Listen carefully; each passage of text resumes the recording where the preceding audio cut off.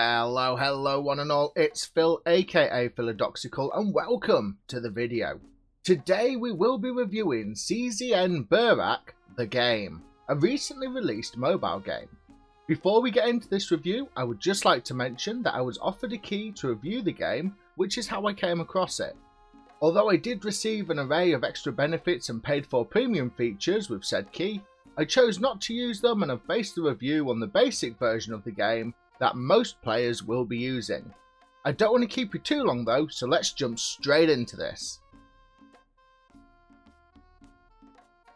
Released in November 2021, CZN Burak the game is a mobile game based on the famous Turkish chef Burak Özdemir, who just so happens to be nicknamed CZN Burak.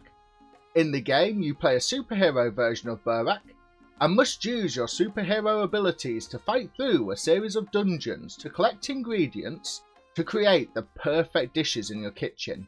Dishes that not only benefit your character and their development throughout the game, but also help feed your adoring masses as they follow you on your adventure.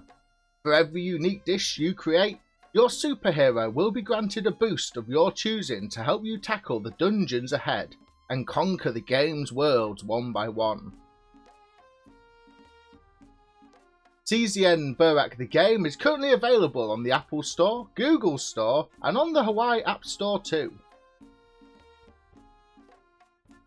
The game is available in English, Turkish and Arabic.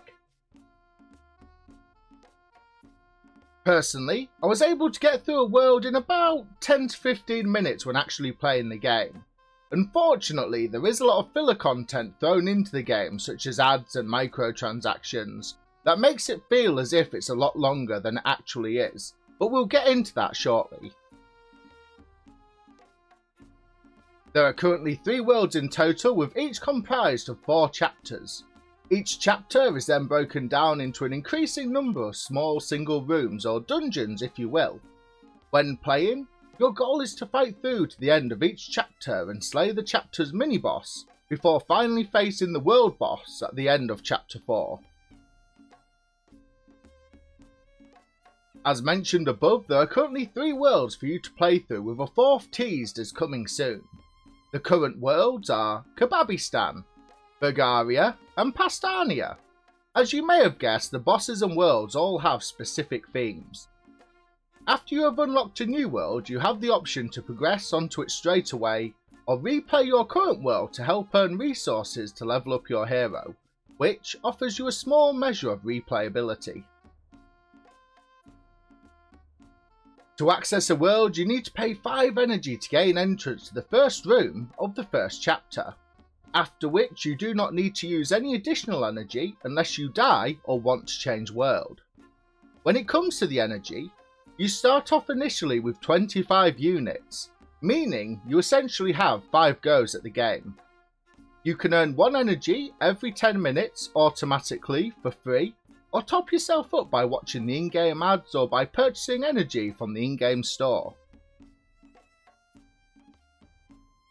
There are a series of enemies that you can fight both melee and ranged, that are all food themed, from angry spear wielding burgers to ravenous heads of broccoli and weird and wonderful variants of everything in between. To begin with, you receive a shield that can be used as a thrown ranged weapon. As you progress through the game, you can also pick up a kebab skewer and the ability to throw explosive burgers, but these require you to purchase them either using the in-game store or by collecting enough credits by playing through the game. This would be a good time as well though, to mention the game does have a loyalty system where you can earn coins and various other rewards for free by logging in daily. Another benefit to the weapon system worth a mention is that each weapon can be upgraded and more powerful variants of each earn to use on your future playthroughs. Again though, these tie into the various types of currency you accumulate in the game. You can indeed, throughout the game you will get the opportunity to upgrade stats like your health and attack damage, to better help you tackle the enemies that lay ahead. As with the upgrades, you can indeed customise your superhero with a variety of Burak themed skins which you can purchase from the in-game store. When playing the game, your character and their attacks react to the use of your smart device's touchscreen. Although, in theory, this means the game is as responsive as you direct it, I found it to be very fiddly on some maps and often not as accurate as I would have liked, almost as if there was a slight lag between input and reaction. Another thing worth noting is that the attacks from your superhero are also automatic, meaning, as shown now, you can stand still and attack enemies, clearing entire rooms with very minimum effort, or just run around in circles and let the game handle your attack patterns for you. Although a nice touch, I found the game was made way too easy with this, and removed most aspects of planning, instead opting for the whole spray and pray approach. When reviewing a game, especially when offered a key, I like to play the game for a few hours to really get in there and pull it apart and look at the pros and cons. Unfortunately, with CZN Burak's game, I could not really see many pros to speak of bar the soundtrack, and I got bored of the game very quickly. When it comes to the graphics, the game is your bog standard mobile game with bright attractive maps, but the maps and their assets are used time and time again. There was no real variation apart from the odd trap thrown in or a wall splitting the map into sections. The same can be said about the enemies too, that are just your basic run-of-the-mill cannon fodder with forgettable designs. Although you can get different colour variants of enemies with varying attack patterns, they are either not around long enough to admire or are so unbalanced they can kill you in a single shot. This became very noticeable the further you got into the game, which, although some may call a learning curve, was again very sharp, sudden, and may frustrate or alienate quite a few players. Although there is a small amount of tactics required for some maps, especially when there are enemies, overall, there was just no challenge that grabbed me and made me want to pay attention. It just felt as if I was killing, moving, killing, exiting a level, and then rinsing and repeating.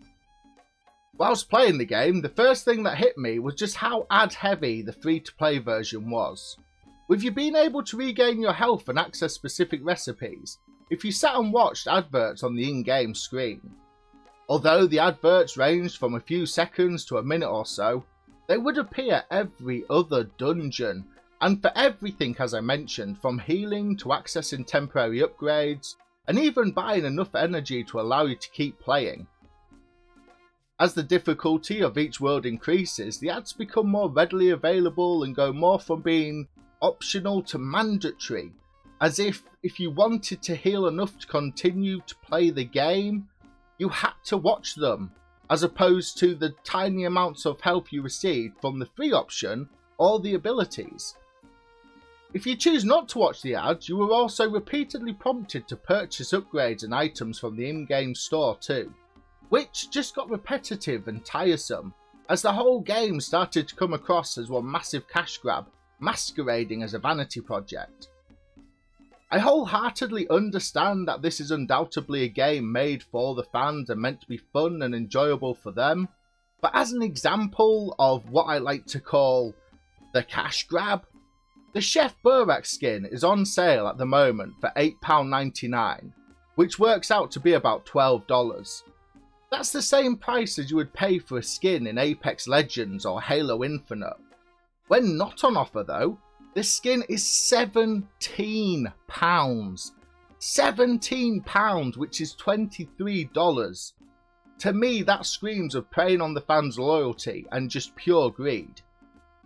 I have included a screenshot to show what I mean, and although one price is overlaid on the other, you can clearly make out the majority of the one below.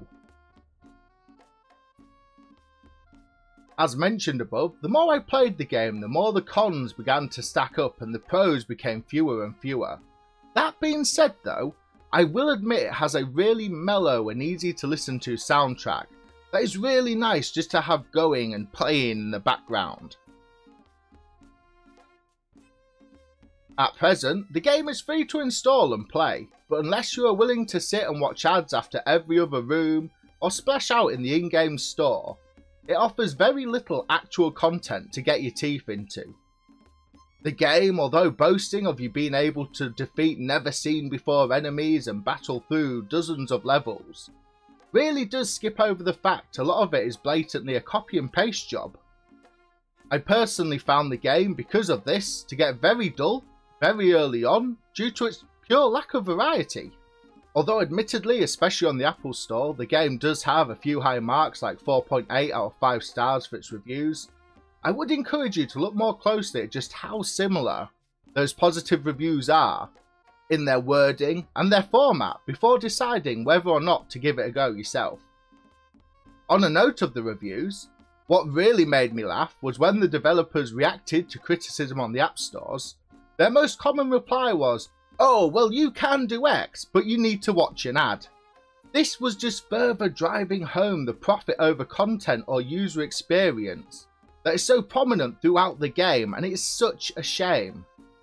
If you are a Chef Burak fan though, you may still play the game and you may think it is fantastic, but there are definitely a lot more interactive and entertaining free games out there for you to try that are far more enjoyable for less of a pay-to-play type build as this one is. At the end of the day, all I can really do is provide my personal point of view and encourage you to try the game for yourself, to form your own opinions. Some may love it, whilst others might not. But now though, whatever you decide to play, I wish you happy gaming and have a fantastic day.